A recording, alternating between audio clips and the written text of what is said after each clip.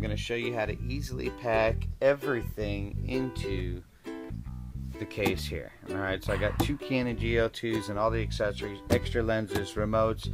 Everything's got to be portable, secured, cables, and everything. So we open up the box, you can see the egg foam on the top. You can take the top right off, secure that off to the side. And as you can see, I've got the foam already carved out for everything that we need in here.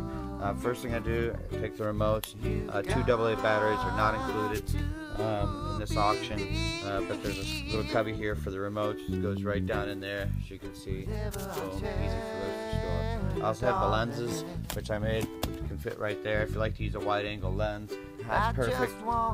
Then the power packs, you got to have the battery supply power pack. I got a cubby for those, so both of them fit on top of each other right there. I also have extra batteries, the large battery packs that last, like 5-6 hours. They last a very long time, maybe longer. And then I got a small battery here just as an extra backup, little cubby for that there, right there.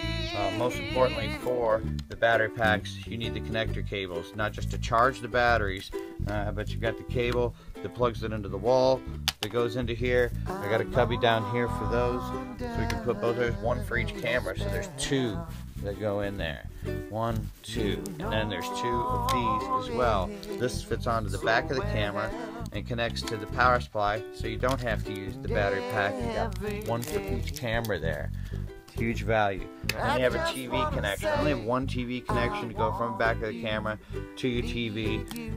If you want to go a live feed, right direct there. I also have 2 of the FireWire cables, so if you're hooking up to a Mac, or if you have a multi-connection where you're doing 2 cameras, have one for each camera. Nice long cables, so you can get to the feed.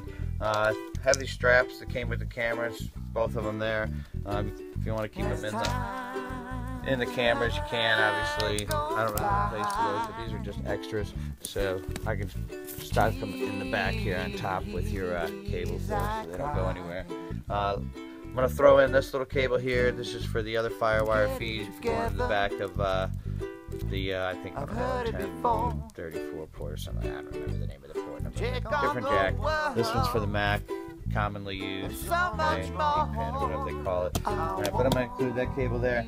And then most importantly, the cameras. Cameras get positioned down in here. Don't use the battery on the back of the camera when you're storing it.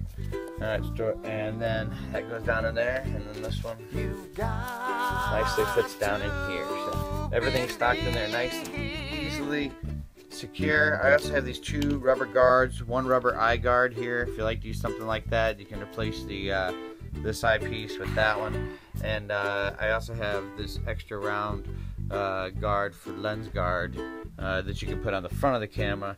This one already has a square one on it, but if you want to put the round one on it, you can put a round one on as well.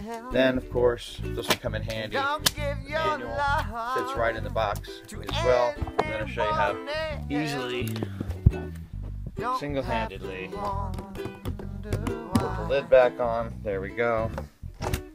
And make sure the nail's in there. Closed up.